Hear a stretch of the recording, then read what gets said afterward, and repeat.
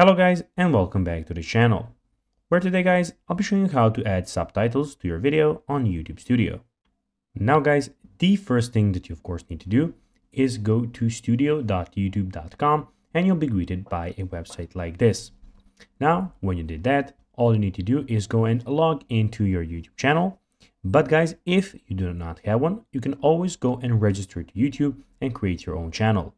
But guys, if you do not know how to do that, you can always go to our YouTube channel where we have plenty of how to YouTube Studio videos where you can see how you can do this. Now guys, that we got that out of the way, let's see what we actually have in front of us here. So here we have the channel dashboard or the Studio YouTube actual page where you have a lot of different options. So as you can see, on the left side you have your channel, you have your profile picture, you have your dashboard, you have your content, analytics, you have comments, subtitles, copyright, earn, so your earnings, customization, you have the audio library, you have the settings, and you can send feedback if you have some.